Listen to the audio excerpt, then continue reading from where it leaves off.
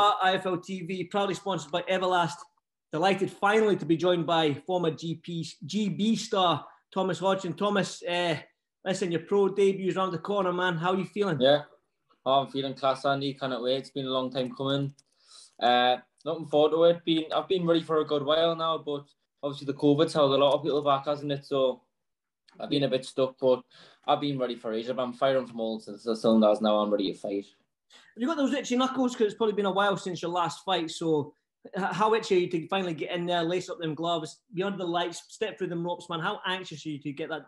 Everyone I've talked to, like Joe, I've talked to Joe, obviously my coaches, boxers, a pro and that, they've all said, like, mate, it's totally different, the feeling, the buzz and that, like, and I can imagine it being class. Like, I've got like a good following that coming down to watch us, so I think it'll be a kind of good buzz down there in 6 weeks' time.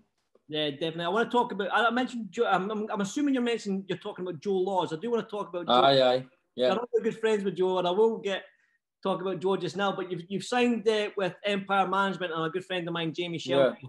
I know Jamie quite well, man. He's a sound guy, man. Top guy. He's a top guy, man. So for you to turn pro and sign with the Empire Management and stuff like that, and Jamie Sheldon, how easy a decision was that for you? Pretty easy. Like he just offered us everything that people couldn't, and that. And then, like, at the time, I was a bit rushed about it. I didn't know what way I was going, what was happening. And then Jamie just basically went, look, I can do this for you, I can do that for you. You can just fully focus on training and getting sorted for your fight. And I was like, that's exactly what I need.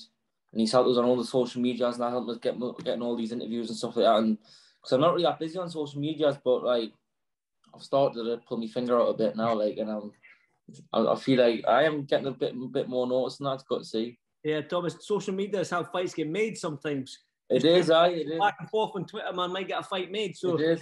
I know.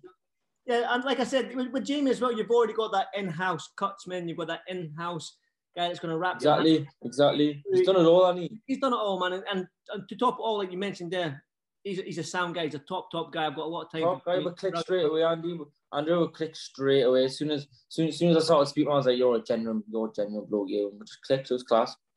Rings us every day, we're on the phone every day, each of us having crack around, and says, it's how it should be, shouldn't it? Yeah, definitely. He's got a funny accent. That's all I've got to say about him. That's all. Aye, 100%. A funny accent. But I'm a nice damn guy. The whole stuff down there in Empire, it seems like they're looking to make big moves, man.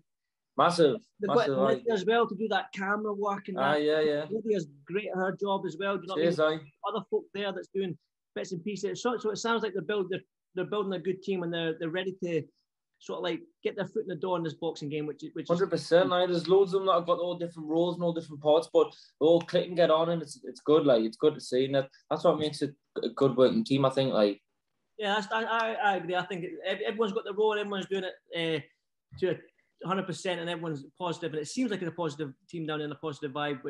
Bouncing. But you're fighting on the fight zone. I'm enjoying these fight zone setups and yeah. Dennis Robson. They're good little shows. So I mean, it's not a bad event to make your pro debut, is it? Nah, I went to go. I was spawned at Myron Mills, and I went to go and watch him defend his English title. And when I was there, I was like, wow, this is class. And I was saying to Jimmy, this is a min show. This, like you were saying, look, I'm gonna get on these straight away. Then the next thing you know, I'm boxing on one. So I'm pretty made up. Like, I am buzzing. Jimmy working his magic as always. I did. For you though, is it, like you are a GB standout. You've been in the GB squad, and I can remember Joe Laws actually telling me one time. I think I was doing an interview with him, or I had my camera. I can't quite remember. And he was saying, "You're the next best thing coming out of the Northeast," or something along them lines. I can't quite remember. It was a little while ago. Do you, when you look at Northeast boxing, and you hear somebody like Joe Laws and other people? I mean, Jamie's obviously took the punt on you. He obviously has belief in you and stuff like that. Do you feel any pressure to fill that, to be the next guy coming out of Newcastle in the Northeast? No, not at all. I'm just enjoying it, man. Andrew. Obviously, I believe myself. I wouldn't be boxing if I didn't. I want nothing less, just go to the top, and that's it. It's simple as that. But I believe Northeast boxing, I've said it loads, it's kind of booming. You know, it's kind of, everyone knows it's going to boom shortly when the twins and that turn over, and that Burley gym where I boxed previously, like, the gym's amazing, and the amount of fighters that come out of the Northeast are going to come through anyways. It's going to be extraordinary, like.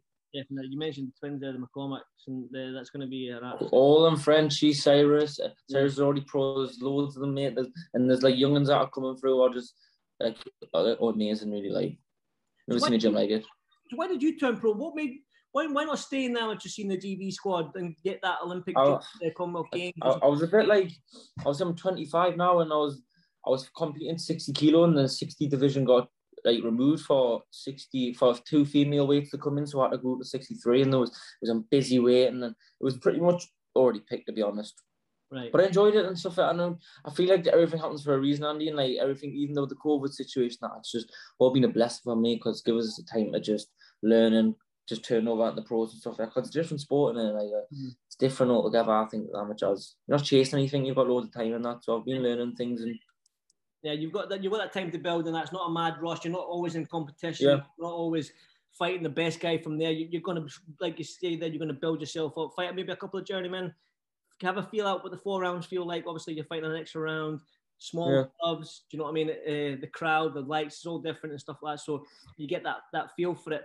But for you, I think somebody said to me that you're going to be campaigning at lightweight, but obviously your debut might be a little bit heavier than the lightweight division. 140. I'm going to come in about 140, because I think maybe on the same day the weight, and I'm not pretty sure yet, but 140-ish. I am pretty comfy with the weight now, to be honest. Like I say, I'm pretty comfy in like all departments now. I'm ready to fight now, to be honest. I've been ready for a good while, but just about keeping it easy and not doing too much or too less. But I think 140 now, because it's your pro debut, you don't want to try and make championship weight. But looking at the future, will you be at the 135 pound division, or will you stay at 140? Yeah, 135. 135. Division. Oh, it's busy, but I believe myself, so. Well, even well, that's quite right. Every young fighter should believe in themselves, and I've got no doubt that you do. But like I say, if you do that 135, 140 pound division, no matter where you go, I say this to a lot of this division, it's not going to be easy, but it's going to be fun, because there's so many talented fighters in these divisions. I mean, Josh Taylor, Regis Prograis up at 140. Do you know what I mean? Go down to Javante Davis, who's hovering about there, Lomachenko, Teofimo Lopez, Haney, Luke Campbell. There's lots. You know what I mean? Some names there, yeah. I've not even mentioned domestic level with Lewis Ritson and the Tyrone McKenna's, the Sam Maxwell's, the Key Browns. I mean, even down. It's shocking. You must be excited to get to start. I'm buzzing.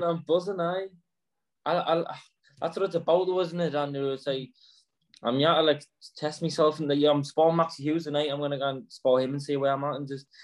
I taught sport Josh Warren not so long ago, so for Flash. So the all top kids, I want to see where I'm at. But there's no reason why I shouldn't. You know what I mean? Well, you definitely get some good sparring then. I mean, Josh Warrington, Maxie Hughes, who's coming on like he's got resurgence. Class. Yeah, the last 3 wins have been phenomenal for Maxie Hughes, and he's more than what he deserves. I'm going to spar him, have a bit sparring from the night, so I'll be to see where I'm at and stuff like that, because he's the top. I rate him so much. His class, his style's amazing to watch. I think he doesn't give nothing away, does he? He's just watertight. Everything's not wasted. It's just placed. It's nice.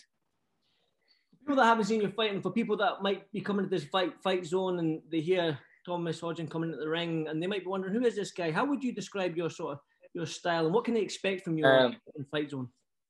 Exciting. It depends what I'm fighting against, Andy. I can do a bit of everything at the minute. That's what I mean. Like this lockdown, I've been covering everything, every part of me boxing. So depends what I'm up against, but I can expect to see a good performance. Like comes 27th of August. You mentioned Silver Flash, and you mentioned Josh Warrington. I mean, Josh Warrington, what a fighter he is, world champion. Awesome. It's awesome. What's it like sparring him? And what advice has he gave you, Hughes and all these guys? When I was sparring Josh Warrington, he was telling us about you've got time and all that stuff, and don't waste nothing. But at the time when I was sparring, I was thinking, mate, I haven't got a chance to do anything with it. Yours like because he's like a ration. He's on you. Close it, just like what he's good at. He's got like gears and stuff like that. So 1 minute he like not like he's doing anything, and the next thing is like boom, he's on you. It's like you kind of switch off. That's what's good. It's more mentally draining than physically. Yeah, definitely. You just switch off. You know about it. Yeah, I get that vibe with Josh. But talking about people giving you advice, you are good friends with the madman himself, Joe Laws. Mad, right? He's an absolute nut job, but he's a great kid, man. I've got a lot of time. I'll actually love him to bits, man. He's class, mate. What's he told you about the professional game and what to expect? Because he's been in it long enough now. He just says enjoy it. Like, and he says like it's a hard game. It is, but. Obviously, Joe believes in us. He always says that you've got what it takes to be a world champion and that. And like, if you tick all the boxes and do all the right things, you'll fly, sort of thing. But Joe's he's every day we speak to him. I mean, Joe, and he'll always keep us on the right track and stuff like that. Like, I've said before, he's come to my house loads of times and stuff like that, and then dropped like little bits of hummus off and meal preps and stuff like that. And he'll just, even if I'm not in, because he just sits me mum and that, he just sends us a text in, drop some meals off for you, bro. Stay at it or something, stay focused and that. And it's like, you don't get many pals that'll do that for you. Definitely. I don't think I've got one pal like that, to be honest. But nah, mate, he's genuine. Like, he's a proper genuine kid. Like, you said that he is mad. He's mad as like. Don't get us wrong. He is mad as hell, but he's proper genuine. Definitely, I agree. But you said that it keeps you on the straight and narrow. But you've got to have one mad story that you and Joe Laws have been up to. What's one mad story? We've got loads of mad stories. Give me one mad story that you've got. One mad story. I don't think I could say over yet, to be honest. Oh, mate, I couldn't tell you all the stuff we've got up to. But no, there's memories for a lifetime, and it's funny. He's a funny guy. He's a funny guy, like. Definitely. We did touch on the sort of like the lightweight division and the super welterweight division and the way it's stacked and stuff like that. But when you look at that 135-pound division right now with the Haneys and the Lopez's and the Lomachenkos and stuff like that, and the Davises, they're hovering there or thereabouts. Ryan Garcia as well, I forgot about him. Luke Campbell. Who's the number one guy in your eyes? Is it Teofimo Lopez after that Lomachenko win? I don't know. I still think Lomachenko, you know. I don't know. I don't know. There's some his quality, isn't he?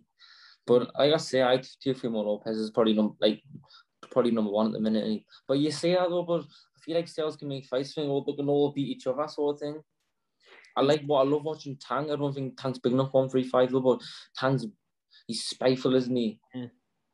There's talk about him and Josh Taylor. I heard a little bit of rumblings, man. I know. That's I don't think he's big enough for Josh Taylor. No. Josh Taylor's something else, isn't he? Yeah, I'm biased, obviously, but he is. He's quality. Definitely. He's quality.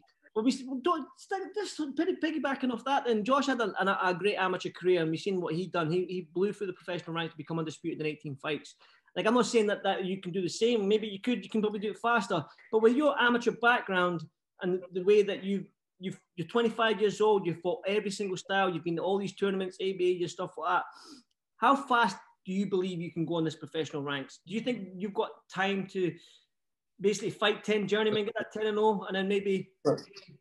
I've just come off there, only 2 seconds. Sorry? I've just come off 2 seconds.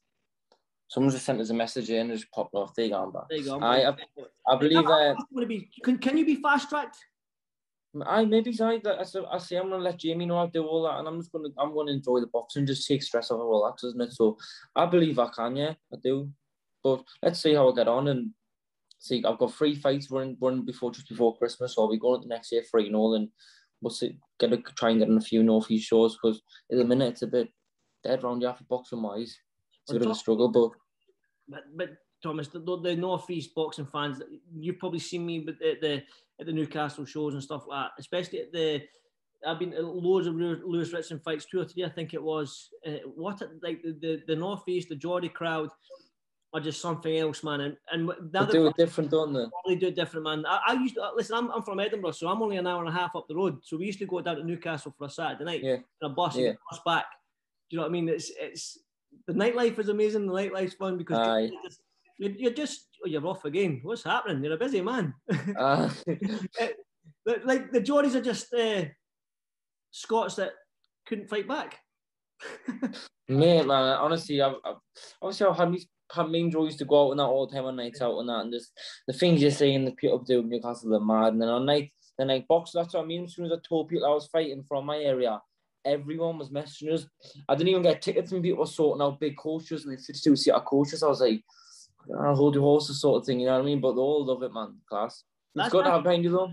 That's what you want, mate, and that's good, because the Northfield crowd, they believe in their own, they follow their own, and no matter where you go in your professional career, you know you've got that following behind you. And who knows, a big Vegas fight out there maybe one day for you. Like, you never know, you can bring on the mad Geordies to take. Yeah, 100%, 100% the would I. What a feeling that would be. But finally, for yourself, I know you're spawned Maxie Hughes tonight, but you're fighting your debuts in August. You're going to be in that Fight Zone arena, which is like I said to you, is great. But what can the fans watching on Fight Zone and the fans in the attendance, what can they expect from you on your professional debut? Hopefully just to clinical performance, and just you'll be safe through the amateur pedigree and stuff like that. Like, hopefully nothing's wasted. I'm not going to say I'm going to knock them out like that, but I am looking for a good performance. I come 27th August. Just get that win. 100%. Mm-hmm. Yeah, listen, Thomas, I won't keep you much longer, but man, I do appreciate your time. Nice speaking, Andrew. Thank you very much. Enjoy your professional debut. It only comes once. Listen, smash it, and no doubt I'll speak to you soon. Can I quickly give a shout out to my sponsors, please, Andy? Of course you can, man, of course. I just want to give a shout out to Texo, HS Scaffolding, Eat Clean, Sharpie from Unique Fitness, Genflow Systems, Cozy at Home, and Waterville MOT, and Harrison Architectural, because without them, it couldn't be done. So thanks very much. What a number. That's quite a lot of sponsors you've got there, mate. Yeah? I've got one more too, Madame Tan as well, Madame Tan. There you go. See, I had to write them down behind it. I've seen you looking up like that. Because the previous ones, like, my mum and that was saying, like, I should call these sponsors out. I'm like, well, I kind of just start rattling them all off, you know what I mean? There you go. Well, listen, enjoy it, and listen. Nice one. I'll probably you'll get somebody from IFL TV will be there, so enjoy it, and nice one, Andrew. Soon. Peace. Have a good day, right? See you later, mate. Bye.